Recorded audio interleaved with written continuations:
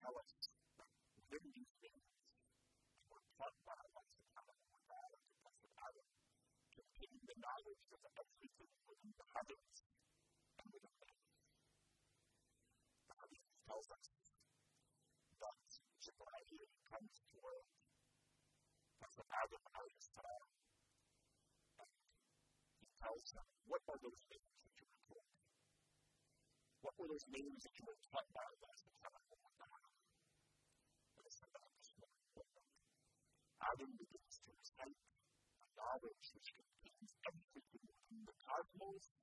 He says, Allah subhanahu wa ta'ala taught me the name of Muhammad sallallahu alayhi wa sallam.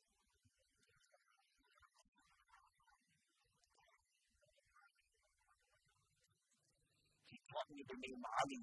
He taught me the name Fatima. He taught me the name Hassan. And he taught me the name Hussein. The second of this moment. Jibreel begins to shake, and he begins to weep, and he begins to cry. Adam says, Jibreel, why do you weep like this? Why do you cry like this? He says, because you mentioned the name Hussein, and Allah subhanahu wa ta'ala has foretold us about the tragedy of our master, about Abdullah. It is said that when Nuh alayhi salam boards the ark with those close companions and its supporters, it is said that that massive flood began to overtake the world, began to overtake the region. It is said that they are safe on that ark, on that ship. As it is moving slowly, it is moving carefully. All of a sudden, it is said that they hit a very large area of rough water. Nuh alayhi salam falls to the right, he falls to the left. He raises his hands to Allah subhanahu wa ta'ala. He says, Oh Allah, what sin have I committed which has brought upon me this trial and this tribulation? Allah subhanahu wa ta'ala responds to the saying, Oh my Prophet and my beloved, there is no sin upon you. Rather, your ship is riding over the plains of caterpillar, or the land of trials and the land of tribulation.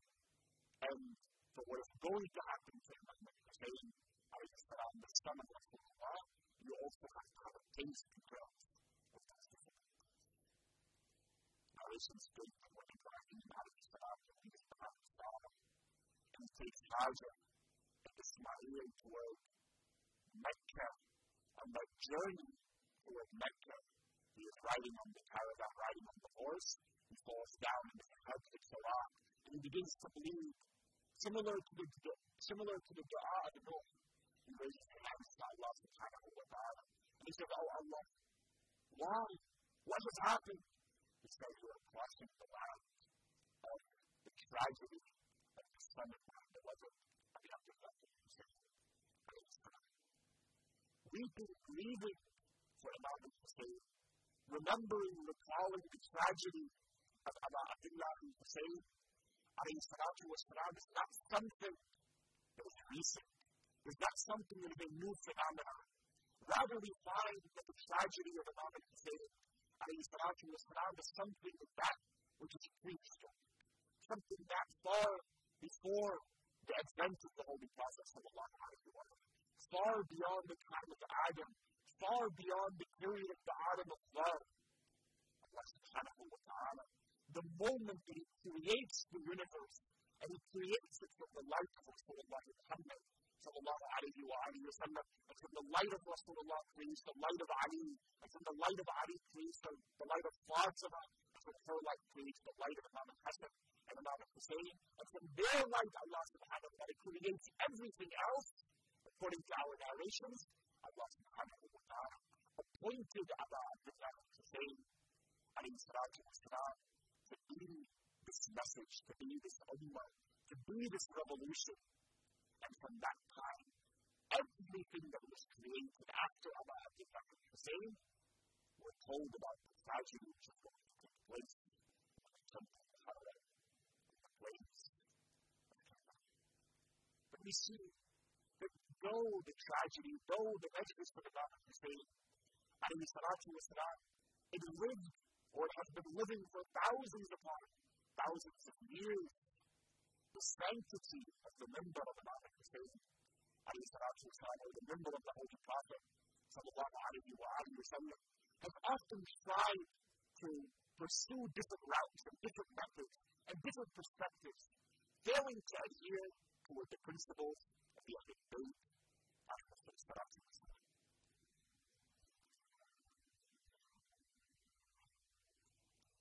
Which is why we see that this failure of the ideology or the principles of Imam Hussein alayhi salatu wasalam, that which he established on the day of Ashura, this idea of in the name of reformation or in the name of progressivism or in the name of liberalism, that we need to do things differently, or we need to, have a different scope in terms of our religion. This ideology that's been creeping up into our communities is not something new. People have long tried to use this member, this pulpit, the blessed name of the Holy Prophet sallallahu alaihi wa sallam, to propagate one way or another.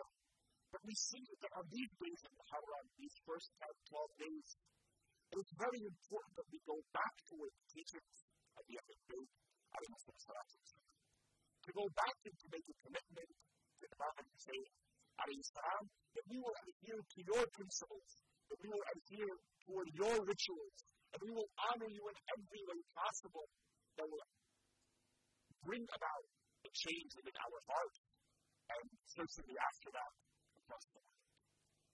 We see, for instance, that the Majlis of Imam Hussein alayhi salatu wasalam has taken many different variations. We see, for instance, primarily the Majlis of Imam Hussein alayhi salatu wasalam is used for a means of an educational act that HOTBIRD throughout history know that within these first 10 days of Muharram, those individuals perhaps who would never come to the masjid, they never come to the Husayniyah, they will come within these days. And often they use the member to educate people, to remind people about basic principles, about basic tenets, and so on and so forth. Similarly, we come forth and we see that the Majlis of Imam Hussein alayhi salatu wasalam also have a social aspect. That when we come toward the masjid, when we come toward the center, we meet our friends and we meet our family members and we meet our community members, those who perhaps we haven't seen for months, for years, and oftentimes we try to bridge gaps between people during these days in the name of Hussein alayhi salatu wasalam. We see that the Majlis of Imam Hussein alayhi salam has historically, until this very day, for good or for bad, depending on how you look at it and depending on the circumstance, has been used as a political tool. We see, for instance, the Abbasid revolution that tried to overtake the Umayyads. They would use the phrase, the rallying cry, for the contentment, for the happiness of the Umayyads. They would come and they would wear black clothing. And they would go and they would try to wage a war against the Umayyads, and they promised toward those community members that the reason and the purpose why we are going and performing this revolution of the Umayyads is because they killed Imam Hussein, and we want to bring happiness back to the reality of the Abbasid. Perhaps were worse in terms of their oppression and their On the flip side, we see the political revolution that was also used by the means and the message of Imam Hussein during the time of the Abbasids Khilafah. We find, for instance, and during the time of the Umayyads as well. For instance, you see a man by the name of Humayd ibn Zayd al-Asadi. Humayd ibn Zayd al-Asadi is one of the poets of the Ahlul Bayt. And let me just open up a quick note. This poetry that we start to is something that is sanctified by the Imam's opinion. And it's something that we need to carry on. It's something that we need to continue to teach our children and to teach our community. And it's something that we need to partake in. For it is one of the main reasons why today we are sitting here and remembering about it. Inshallah, we can discuss that in the future. Would write poetry against the Umayyads in order to repel them, in order to speak out against them during the time of Imam al-Zahra and during the time of Imam al-Sadiq. He would write poetry on the days of Muharram when we come, for instance, to the Majlis of Imam Hussein. Before the greeting ceremony, he would recite lines of poetry, and he would throw symbols out toward the congregation, which would condemn the oppression of the Khulafa during that time, or during these monarchies during that time. That only the close followers of the Ahlul Bayt would understand symbols and would understand this message. As we find in the Majlis of Imam Hussein, it has many different stages, but the primary phase of the Majlis of Imam Hussein, which I want to discuss very briefly tonight, is in terms of allowing for spiritual revolution. One of the titles of Imam Hussein, he is known as Abu Ahmad. He is known as the father of sleep.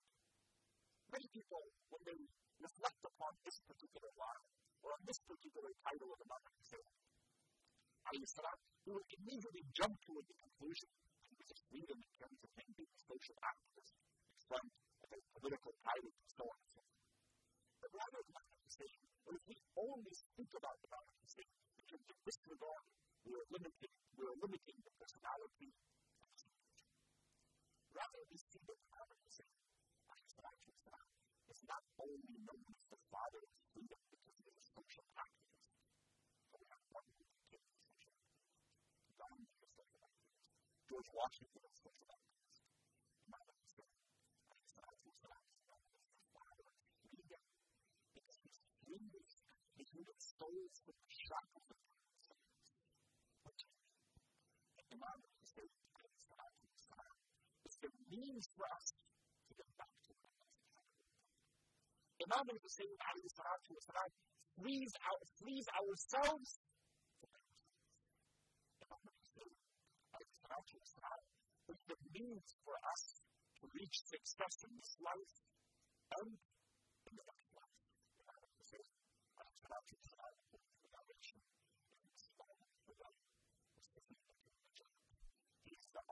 He is the lamp of guidance and the ark of salvation that come toward Imam al-Sadiq and the state of punishment. Aren't you all the ships of salvation? Don't you all take us to Allah subhanahu wa ta'ala? Imam al-Sadiq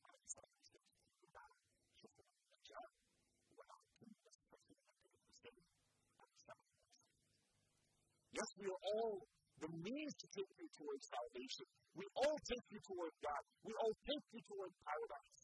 But the ship of state is the most spacious and the quickest in taking you toward your destination.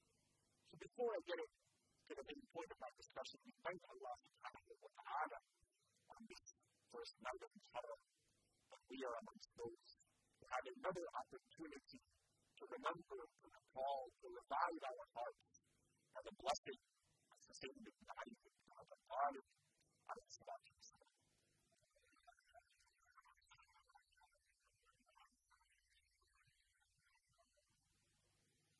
The message of Imam Hussein alayhi salam, as I mentioned, is something extremely dynamic.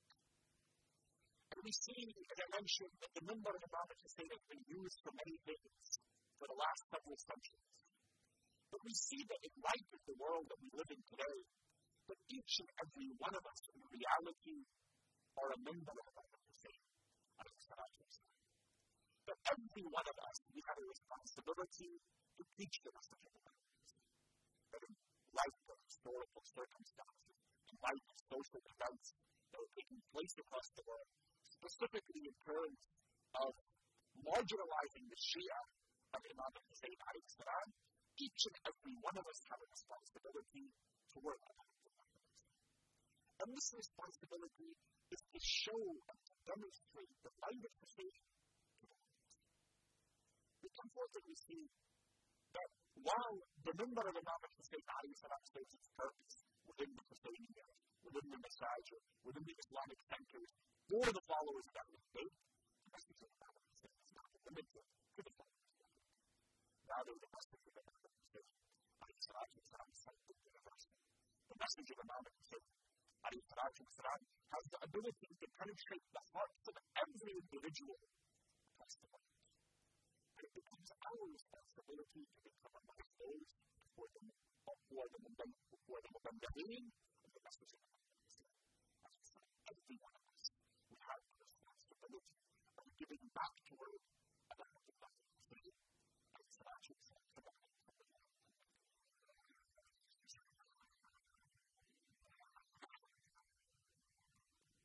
While other schools of thought and other denominations and other ideologies, they have this idea or they have this concept of performing da'wah. For instance, if you go and you're, during the days of Christmas, for instance, you might find that the Jehovah's Witness, they come to your home or they knock to your door, and they begin to tell you about the greatness of Jesus alayhi salam. They begin to tell you about the wonders of Isa and about his mercy and about his justice and about his purity and so on and so forth. And their means of performing community outreach toward those around. If you go to universities, for instance, in the United States, perhaps over here in the UK, we have an establishment known as the Muslim Students Association. You go and you find this ideology oftentimes, following the Salafi Wahhabi school of thought. They come and they try to preach their ideology to universities, toward young people, and so on and so forth. And oftentimes, they're very successful. But we go and we see that the followers of Ahlul Bayt don't necessarily have something which they use primarily as a means of performing outreach.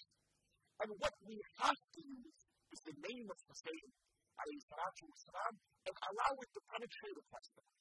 And this is in reality not something. No.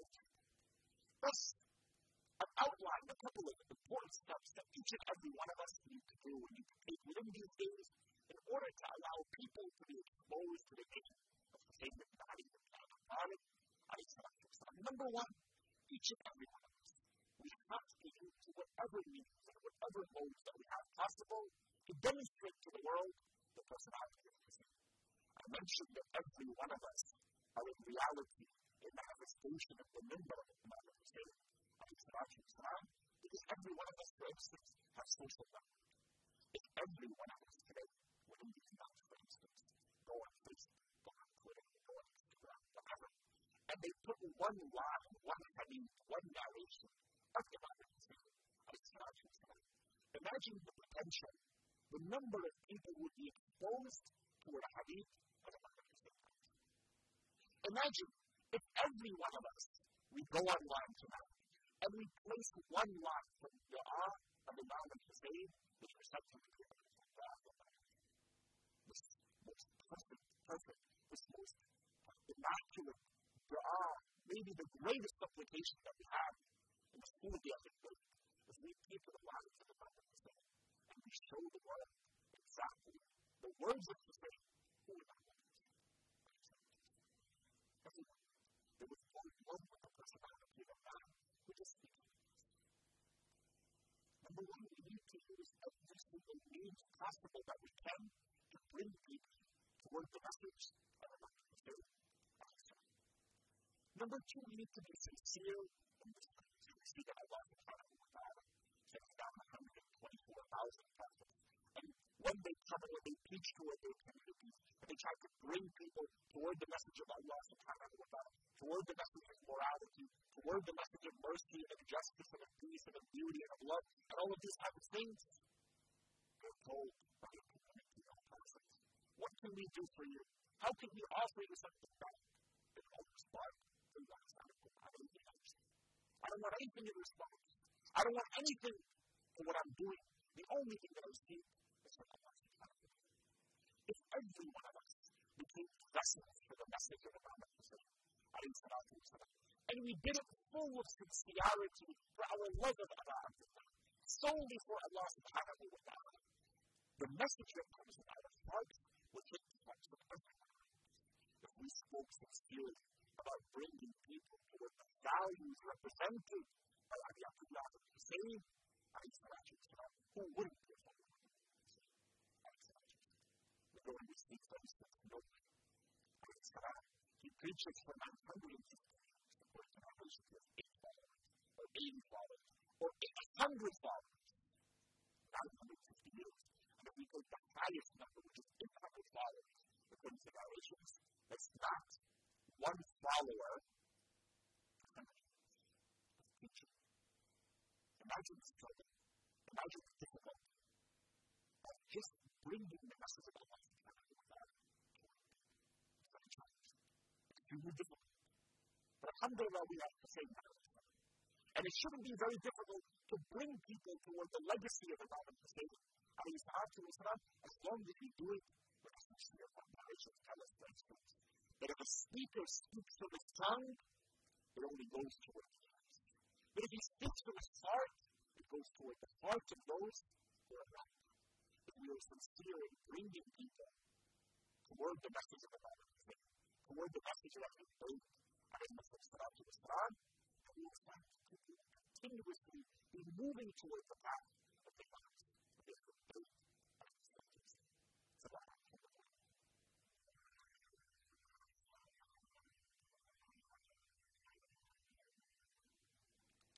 Narrations tell us, for instance, that during the Valley of History, Imam Ali alayhi salam on his side had one companion.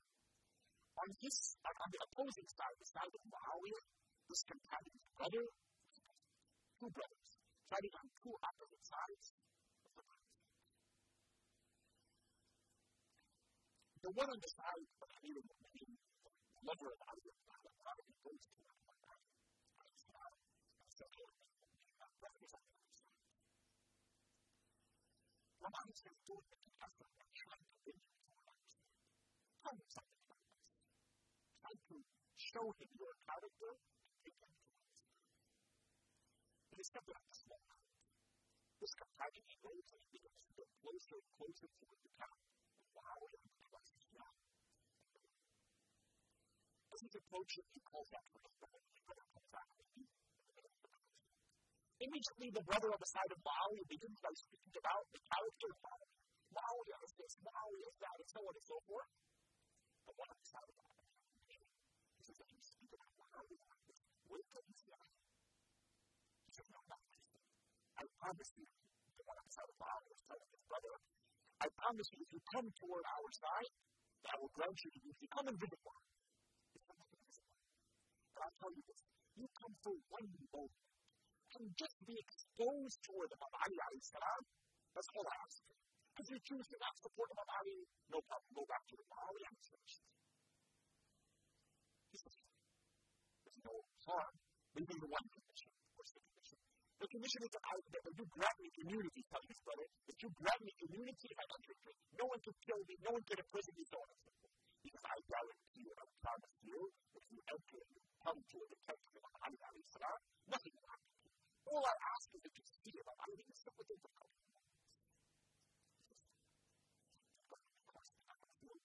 They go to where the tent for people to be in. They open up the tent. This man walks into the tent. He sees the face of Ali ibn Abi Talib. What does he see? The face of Ali ibn Abi Talib. He doesn't talk to Ali. He doesn't face around to Ali. And he doesn't say anything to him. At this moment, there is something that looks at the face of Ali ibn Abi Talib, and he says, "أشهد أن لا إله إلا الله وحده لا شريك له وأشهد أن محمدا عبده ورسوله وأشهد أنك أمير المؤمنين." He says that the moment that I see the face of Ali ibn Abi Talib, I testify that this is the leader of the believers. Why? what just happened? Sometimes the ones of the other people, I was attracted to them, but expose their true realities toward those who are truly seeking. And the day of Muharram just passes for a couple of weeks. There's Christians in Islam. What do they say? As soon as they saw the faces of the Ahlul Bayt, what happened? They began to run toward them, and they said, "Oh, Prophet sallallahu alaihi wasallam, don't perform the Mubarak." And then they said, if these individuals with the luminous faces, they looked toward the mountains would surely move upon them. Why? What have you seen? What weren't they seeing the face of Rasulullah? Weren't they seeing previously the face of Rasulullah? At that moment, they expose themselves in terms of their spiritual nature to what they see. When we have the opportunity to bring people toward the message of the Bible, do sincere in your prayers. Try to bring people toward the light of Hussein, and he will expose himself in their hearts. He will expose himself in their souls. That's step number one of the mention, is to use whatever means that we possibly can, that means of social networking, so on and so forth, to bring people toward the light of Hussein. Number two, be sincere in the cause, and let Allah subhanahu wa ta'ala, and as that in faith of the Holy Prophet, sallallahu alayhi wa sallam, lead these people toward the light. So that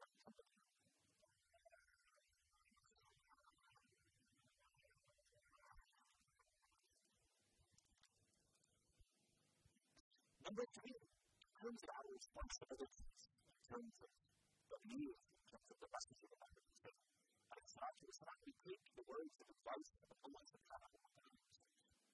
He states, "Ud'u ila sabila rabbika bil-hikmati wal-maw'izati al-hasana wajadilhum billati hiya ahsan." Number one, ud'u ila sabila rabbika. Call people to the way of your Lord. Invite people toward Allah subhanahu wa ta'ala. Again, a responsibility for every one of us to call people toward Allah subhanahu wa ta'ala.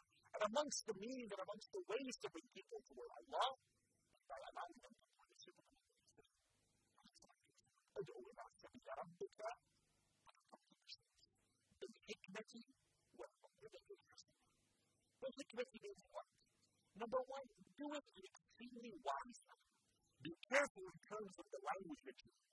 Recognize your place, recognize your time, recognize your surroundings before bringing people toward the path of Allah subhanahu wa ta'ala. Know who you're speaking to, and number two, know how to speak to those individuals.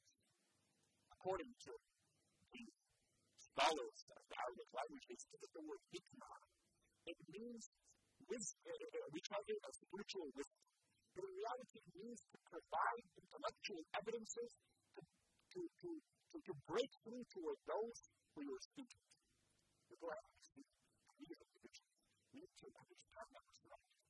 Understand the tools that we have to bring people toward the message of God. And do it very, very carefully.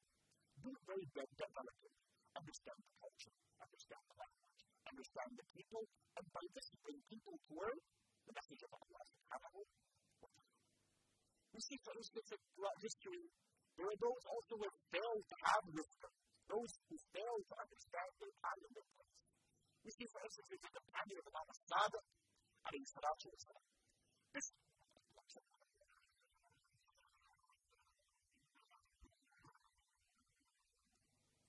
companion of Imam alayhi salam was extremely dedicated toward Allah.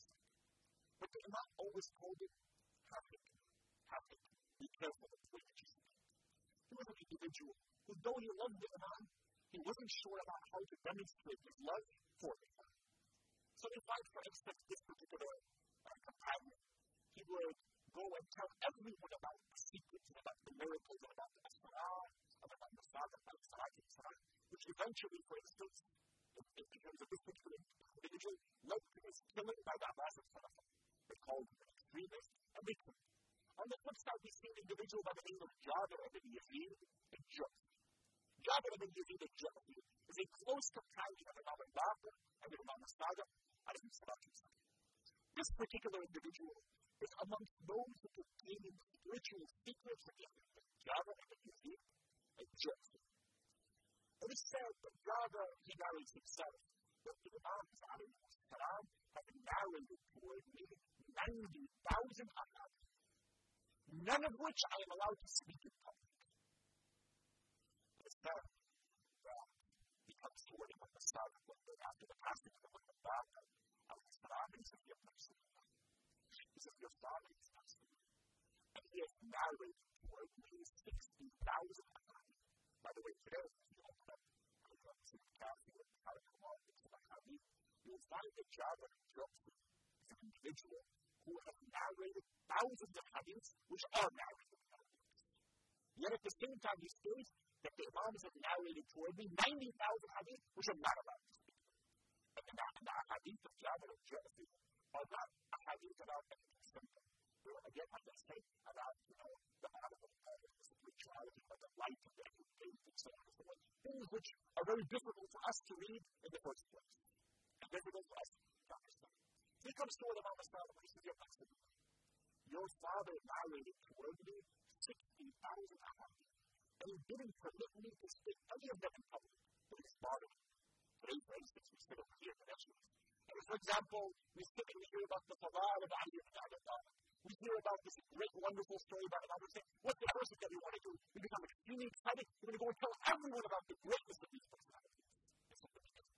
We've got our love for these personalities. Now imagine one individual who is extremely close to God. Someone who sat with them. Someone who spoke to them.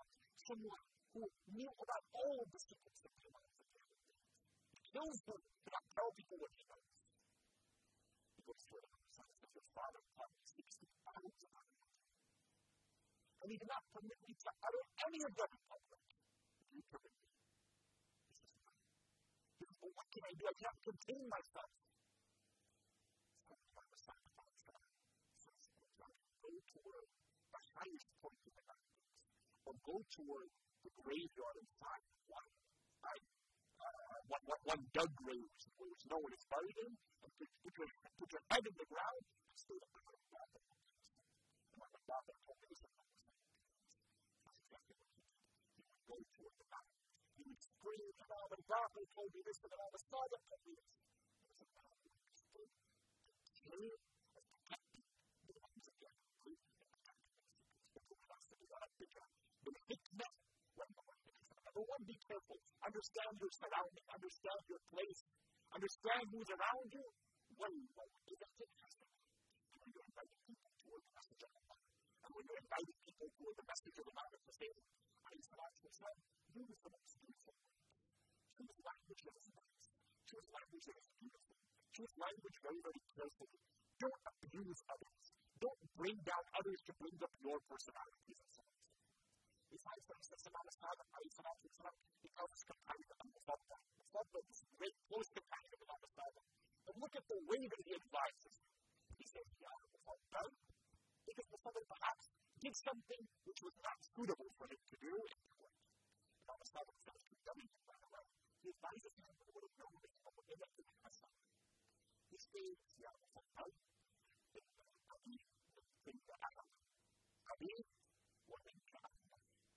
والحسن من كل أحد حسن ومنك أحسن منك أحسن. He said, he said, whenever someone commits a bad action, whenever someone commits a bad deed, it's just a bad. But for you, it's a really bad. Why? Because you're close to the proximity. And then he says, حسن من كل أحد حسن ومنك أحسن.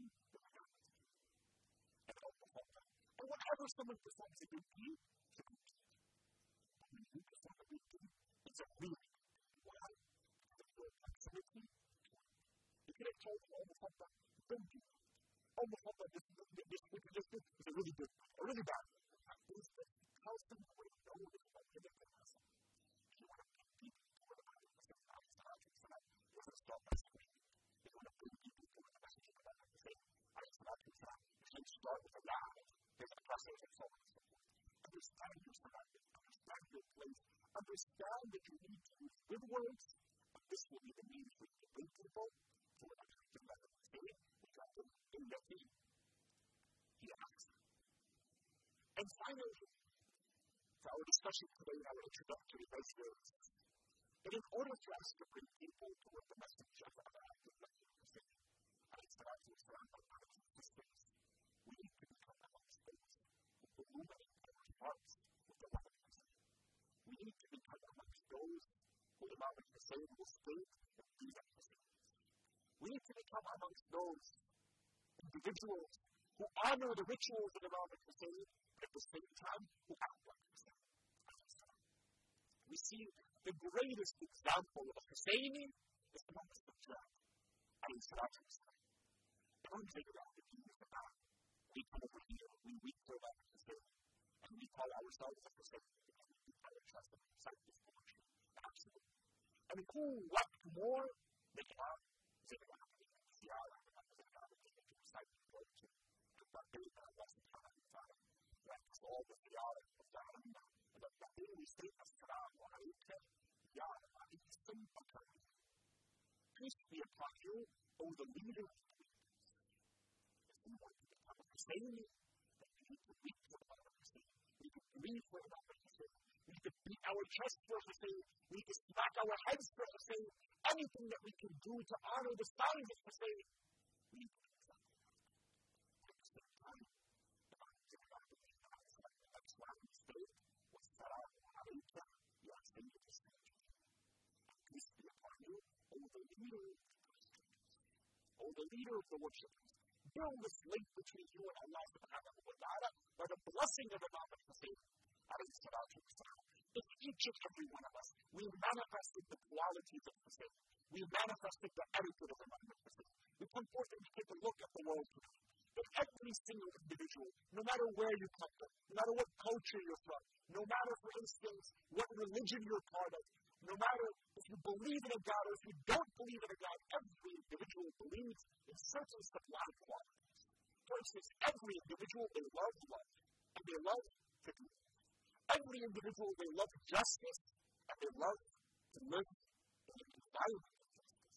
We all love beauty, and we love to do it for ourselves. We all love these beautiful, perfect principles, which are qualities that every human being will desire. If we as individuals understood and recognized that Abu Abdullah Hussein is the embodiment of all of the sublime qualities that are founded within the cosmos, and if we taught and teach toward others that Imam Hussein is the reality of everything that you desire, who wouldn't become Hussein? For instance, if we as individuals, we began to tell people about the mercy of Imam Hussein, how the stories they write down the day of Ashura about Abdullah Hussein would be found behind the tents weeping when they went to where they said, Allah, why do you weep and why do you cry? It's not weeping because those enemy are going to enter into the fires of hell because of what they do.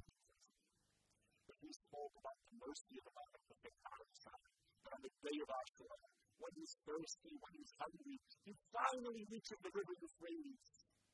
From morning, from the time of Salat al-Fajr, until the late evening, he's been bringing back the bodies of his family and goes back to his tent. Imam Hussein is exhausted. He reaches the water Euphrates. Before thinking about taking some water to be placed into his mouth, he comes forced to go and drink the water. It's each and every one of us. We manifest to be illuminated qualities of the light of Allah Hussein. That light would filter those everyone would filter to everyone around us. And we would find everyone within our communities, everyone, within the entire world full of love, with the personality of Allah Hussein. Each and every one of us has a responsibility to become amongst those who uphold the message of Allah Hussein and to preach the message of Allah Hussein. Make a promise of these days of Muharram, of these days of Jaffer, that you will do your best to bring people or expose people to the light of Hussein and the light of Hussein and God's their hearts and people. That it becomes each and every one of our responsibilities to become amongst those who are going to bring the name of Hussein. each and every one of us has to become the member of Imam Hussein alayhi salatu wasalam, that amongst our primary responsibilities toward Imam Hussein alayhi salatu wasalam on these nights is to read the Quran, to purify Hussein, as a means to purify the heart, purify the soul. It is said that when Sayyidina Jaffer alayhi salatu wasalam, she was pregnant with the Imam Hussein alayhi salatu wasalam, it is said that one day she begins to hear her son in her womb begin to speak to her. It is said that the narration that he begins to call out, Ana Marie. She begins to weep, she begins to cry. Rasulullah sallallahu alayhi wa sallam, he enters into the house of Sayyidina Jaffer and said, "Oh my daughter Fatima, why are you weeping? Why are you weeping like this?" It is said that at this moment, Sayyidina Fatima looked toward Rasulullah and said, "My son in my womb is telling me that I'm a stranger, I have no one to look after me. Is this true? What is going to happen?" It is said that Rasulullah sallallahu alayhi wa sallam, it is said the next day, Sayyidina Jaffer again is found weeping in her house. A couple of moments later, Rasulullah sallallahu alayhi wa sallam enters into the house of Fatima. Says, "Oh Fatima, why are you weeping?" It is said that Sayyidina Jaffer looks back toward Rasulullah and said, "Oh Rasulullah, I'm hearing my son tell me that I am the oppressed. I am the oppressed. What is going to happen to my son?" Rasulullah said, "Oh Fatima, remain patient." It is said that on the third day, Fatima al-Zahra alayhi salam, she was weeping and she was grieving, and at this moment, Rasulullah sallallahu alayhi wa sallam entered into the house of Fatima and said, "Oh Fatima, why do I see you weeping? And why do I see you grieving like this?" It is said that Fatima al-Zahra looked toward Rasulullah and said, "Oh my father, Rasulullah, I hear my son in my womb telling me I'm an upshot. I am thirsty." It is said that at this moment, Fatima looked toward Rasulullah and said, "Oh my father, Rasulullah, tell me what is going to happen toward my son, Aba Abdullah." It is said that at this moment, Rasulullah looks toward Fatima and begins to tell her of the Masa'ib of Imam al-Hussein alayhi salatu wasalam. After hearing the tragedy, what is the first thing that a mother would ask? Perhaps she would ask, who is going to do this? What is going to happen? Explain to me the details. Am I going to be alive? What is it going to happen? So on and so forth. But we find that Fatima al-Zahra alayhi salam, she looks toward Rasulullah and she says, "Oh Rasulullah, the first question that I have is who is going to cry for my son?" It is said that Rasulullah says, "Jeen ba'da jeen," centuries after centuries and generations after generations, there will be this group of individuals who call themselves the Shia. Do not worry, for they will cry over your son, Aba Abdullah. And narration states that one day a man comes to her, one of the Imams, and he said, "Ya Rasulullah, tell me, but today I'm feeling very upset, I'm feeling very, in a very mournful state. Why is this happening to me? Is something wrong? Am I sick? Come and explain to me." It is said that the Imam alayhi salam said that, "Oh my brother, today is the first of Muharram. The first of the night of Muharram, and Allah subhanahu wa ta'ala, He orders one of the angels to take the ripped shirt of Aba Abdullah, and they place it in the heavens. And the angels and the mu'mineen and the lovers of Hussein, they all feel this little bit of grief for Imam al-Hussein on the first of Muharram, my brothers and sisters. When the sun set at the time of Maghrib came, and you felt this grief in your heart, know that this is the love of Hussein in your heart." The narration states that on that day of judgment, it is said that Fatima al-Zahra alayhi salam, she will become the first of those who are admitted into paradise. The call will be made, "Ya Ahl al-Mahshar, Jaffer al-Fakum, هذه فاطمة بنت حبيب رسول الله." But a call will be made from Allah subhanahu wa ta'ala. "O people of this congregation, O people of the day of judgment, lower your heads. For here comes Fatima, and she's about to enter into paradise." It is said that everyone will lower their heads. Sayyidina Zahra alayhi salam will begin to walk closer and closer and closer into paradise until she stands by the door. And then she is told by Allah subhanahu wa ta'ala, "Ya Fatima, enter into paradise." And at this moment, Sayyidina Zahra will look toward the arsh of Allah subhanahu wa ta'ala, and she will say, "Oh Allah, I will enter into paradise, but one thing before I enter. I never got the opportunity to see what happened to my son Aba Abdullah." The narration states that at this moment, Allah subhanahu wa ta'ala will make a picture for Sayyid al-Zahra to see of the tragedy of Aba Abdullah. And the narration states that Fatima al-Zahra looked toward this top screen, looked toward this picture that only shows the body of Imam Hussein without a head. And she lets out a scream that the angels begin to weep. And every single man, every single woman, every single individual on the Day of Judgment, they weep upon hearing the scream of Fatima al-Zahra. But my brothers and sisters, the only thing that Fatima saw was the body of Abu Abdullah. Imagine if he had seen Sheikh sitting on the body of Imam Hussein. Imagine if he had seen the 6-month-old.